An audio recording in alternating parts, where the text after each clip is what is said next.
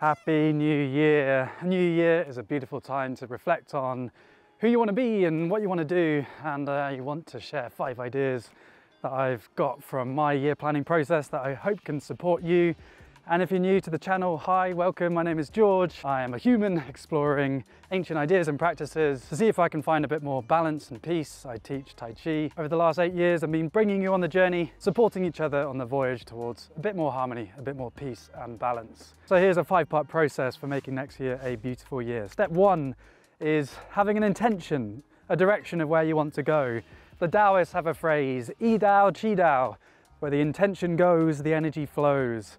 I used to think manifestation was a spiritual cliche and would activate my woo woo woo woo alarm, but for me, I'm totally in it. You know, we've got to have some idea of where we want to go and get clear with that. So you having some reflections on that and holding that intention with the appropriate flexibility as inevitably we change and the world changes. And also just a caveat on why are we setting these goals? Is it because we want to become successful and to fix ourselves and to become better? If that is the case, then I would argue they're not very empowering intentions, because if we want to be successful, then right now we've defined ourselves as unsuccessful, that there's something lacking, something needing to be fixed. A more empowering approach is to think about growth. Where I am right now is enough, even with all the challenges and all the flaws, and here's how I want to grow next year, and that's where I want to go. And yeah, maybe next year will pan out differently to how I imagine now, but at least that intention gives me a bit of clarity of where to direct my energy. Stage 2 is then looking at ourselves holistically. So this is on the screen right now called a wheel of life, splitting your life into many different areas, because you are a complex being. We are complex beings with all these different needs. A need to play and to have fun, a spiritual need for connection, then service, which I see as my work, rather than work being about my own success, is about service to life. Service feels good, whether it's big or small. So that's an empowering way of thinking about our work. And then finances are still important. Finances for me has been a big challenge, and so that's one of my intentions, is to get security, that financial stability, which is really important as well. Then relationships, romantic, friendship, family. Romantic relationships are still something I'm working on. That's my growth for next year. If you do an audit in all these different areas, seeing where am I now and where would I like to be, where's the opportunity, then maybe setting some goals in each of these areas. How can I achieve that? This is a beautiful process to get a lot of clarity over where the opportunities are for you next year. I've also got a PDF version of that Wheel of Life if you want to download it and print it off. And as I've been recording this, there's also the body as well. Such a crucial area to think about in what we want to be doing. Our body and our energy, our breath, our exercise, our diet, they are all foundations for our energy, our wellness, and the things that we want to do in our lives.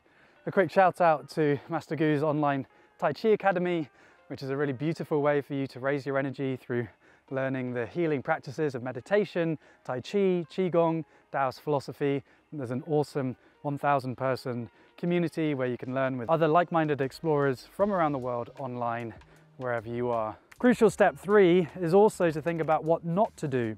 Often in planning we think about just, here are the things that I want to do, but actually just as crucial are, what do I want to let go of? What isn't serving me anymore? And what about emptiness and non-doing? Often we think, well, I need to be planning to do all this stuff, but can we actually trust the power of emptiness and space, which can be creative? Like the air in which we move is the creative space within which life happens. If we create a bit more space in our lives, then that can be a creative time and space for us too. And step number 4 is then reducing down. It's awesome to have all these different intentions and things you want to do, but we can't do all of them at the same time. So what are the 3 big things that you could do next year to grow and make your life more enjoyable and flourishing, so you can be of service to your loved ones, community, and ultimately the planet? Focus and prioritization can then help unlock a lot of that. If we spread ourselves too thinly, we might exhaust ourselves. We can always come to those things in a future year, maybe just focusing on 3. So what could be 3 big things that you want to focus on this year? What are going to be the most penetrating things to achieve that can maybe unlock the rest of the things that you want to do? All right, step number 5 is to then plan. How can you break down these things that you want to do? You've reduced the things that you want to do into 3 main things, or maybe less, maybe a bit more, and now a plan. So milestones, how can you break down these goals into maybe skills that you can develop, and how can you break those skills into milestones where you can check your progress. How can you break it down into weekly or daily practices? So practice is the path to help remember that and to build the skills.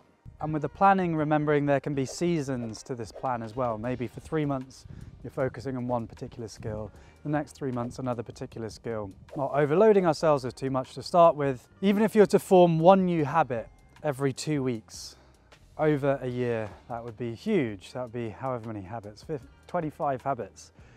The journey of 1,000 miles starts with a single step. So start small, keep stepping, step by step, piece by piece, part by part, breath by breath. Change is possible. You have great potential, my friends, a great potential for peace and for harmony and for flourishing and for service. And if we don't feel these things right now, how do we get there? Step by step, piece by piece. And again, a beautiful way that you can raise your energy is Master Gu's Taoist Wellness Academy. You can learn the ancient healing arts of Tai Chi and Qi Gong and meditation and Taoist philosophy with 1,000 students in the community. And just for the next week, we are offering a 15% discount to help you springboard into this beautiful year with some energy. So if you want to try, we have a free 7-day trial. It supports my work and my team. We've got 10 team members now, and we're so passionate about serving you in whatever way we can, because we are the change, my friends. Let us support each other on our personal and collective voyage towards a more peaceful and harmonious life. You've got this, my friends. May your next year be one in which you flow in all the things that you want to do and the person that you are and the being that you are. Flow well, my friend.